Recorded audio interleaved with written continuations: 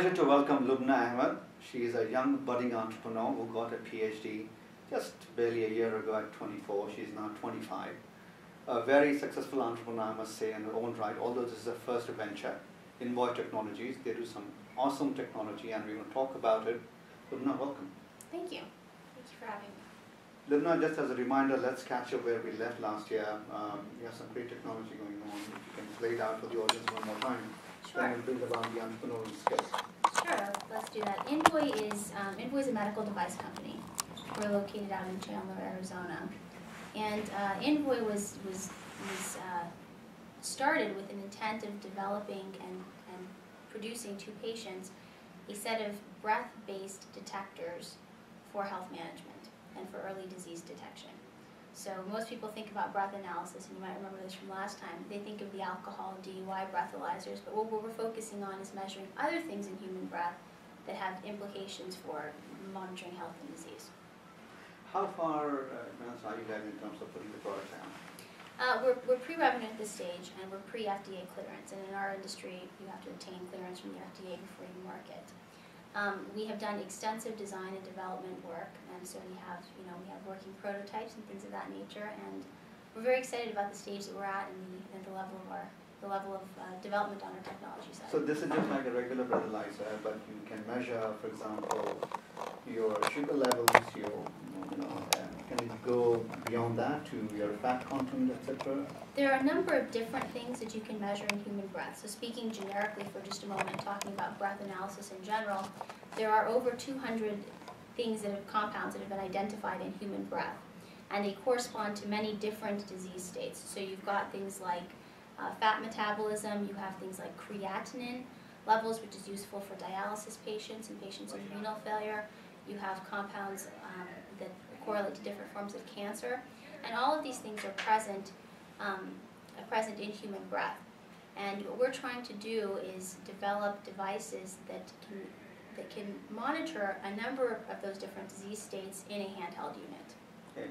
And do consumers, get this whenever they get this in their hands, will they do it themselves, or do they need some professional help to get this monitored? That's still something that we're working out, but the model as it currently is designed involves use by physicians or by prescription. So it would be something that would be by or for the order of a physician. Let's come to the entrepreneurial skills that it takes to start a company. And obviously you need a stimulus, you have to have passion to start with. And going back to what you said last time when we were here, it was something that you went through personally that gave you the impetus rather to start this. So right. Let's talk a bit about that as well. Starting Envoy off wasn't. It was certainly a set of challenges, and I honestly don't think it's. I think the challenges get worse as time goes on. They get harder as you move forward. But starting off, Envoy was started as a result of a childhood condition that I had, which I have outgrown. But basically, having spent a number of years in and out of a hospital, pinpricks were very painful and something that I really didn't like very much. And there were a number of other patients that had things far worse than I ever did. And developing something that was non-invasive, that was painless, that could help people manage and monitor their own health was very important to me. And that sort of started the idea into non-invasive detection, non-invasive disease management, and then hence the breath-based detection approach that we are currently pursuing. I think you're a good role model for me to understand, for a lot of budding entrepreneurs to understand the cycle of entrepreneurship. Since you're doing it already, I think it's good to learn from you. Once you get the idea, obviously through your journey that you went through as a child, how do you take the idea and then try to put it in a business perspective? I don't think there's any one answer for that. And I think that every entrepreneur and every company has its own story. And different people had different types of, to use your term, stimuli that caused them to go down this entrepreneurial journey. In my case, I had an engineering background, so my PhD is in biomedical engineering, and that was where I had my training. To move a company forward, one of the things that you certainly need a strong product offering and things like that. You need to have strong engineering, but you also need to have the business management skills, you need to have the finance arm, you need to have the marketing side, you need to account for legal issues, you need to account for things outside of engineering. And in our particular case, one of the first stages of the quote-unquote company evolution was bringing on board the other members of the management team to help build and create the infrastructure that was necessary to move forward with the company. And in addition to that, you then had to start, once you have those other people there, managing them efficiently, in my case, required that I learn things outside of my core area of education in my schooling. So to use a personal example, on the case of finance issues, in the case of marketing issues, I actually went through and obtained personalized tutoring at a high level from people that were kind of industry veterans, to sit down and go through and make sure that I was able to understand the kinds of issues that I would need to make decisions about in running a company. And as we brought together the team, and as I kind of increased my own understanding and knowledge associated with business management, I think things went a lot more smoothly in terms of expanding the business and maturing it into other areas, and causing it to grow and better become its own self-sufficient entity. So let's take a couple of areas where I think entrepreneurs face challenge. One is obviously you're building a team. You have to have the right connectivity with the right kind of people you want to bring in as a team. The other important area is bringing in mentors. They are the industry experts, or finance experts, or entrepreneurial experts. So you need those people to connect with, to help you along the way. A third aspect, of course, which is very critical, is the investment aspect, where you approach the right kind of people, because a lot of people will be interested in investing with you, but you may not necessarily be willing to take all that money from everybody that approaches you. So there have to be some sort of synergy. So if I'm going to just dissect, just three different areas, and if you can elaborate on how you personally, went through this.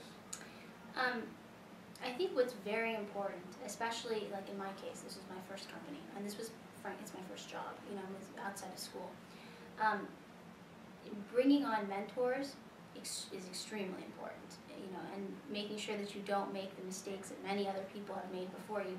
I mean, there's certainly a level of autonomy and independence that you need to have, and a certain level of, I'm going to tackle the problem and get out there and do what I need to do to move this forward, that you need to have. But in addition to that, you've got to pick and choose your battles, and you can't reinvent every wheel. So bringing on board the appropriate mentors early on is very important. In doing that, in mentor selection, I think it's very important to find people that have been there, done that, but that are also willing to let you go through it and do what you need to do. There tends to be, especially for startup companies, a disproportionate number of mentors, and I mean this with the utmost respect, that will come in and they'll tell you what to do. And instead of it being a dialogue where you're providing perspective, it's a more, this is what you need to do, you can go do it, as opposed to a dialogue between two people where they're working on improving and sharing their experiences, etc. So selecting the appropriate mentors is, I think, is a very important thing to do, and to do first. As it goes to team, the reason I think the mentors come first is because to bring on a good team, if you happen to be surrounded by people that are very talented, then you have an advantage that a lot of people would truly envy.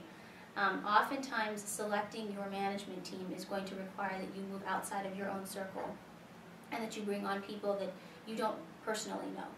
And in order to do that, and in order to take the kind of risk that is involved in bringing people onto a management team without having any quote-unquote data on them before, you need to come in with a strong recommendation and a strong referral.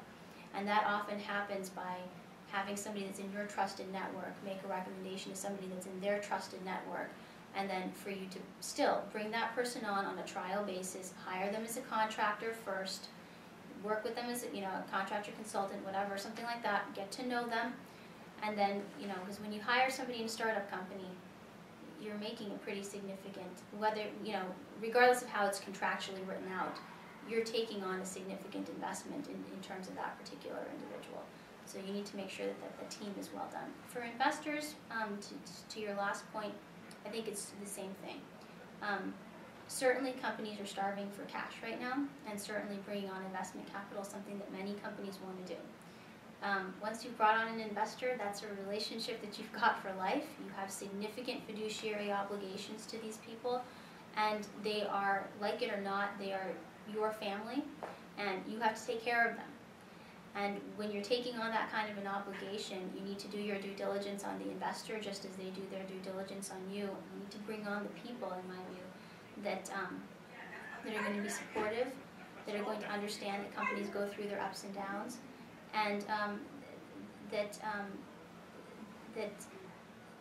you're going to be able to work with moving forward. And I think that selection of the right people, somebody once told me, you know, business is always about people. It is. It just boils down to people. And whether it's your mentors, your team, or your investors, I think making sure that you've got the right people and that you've built and invested in those relationships is very important.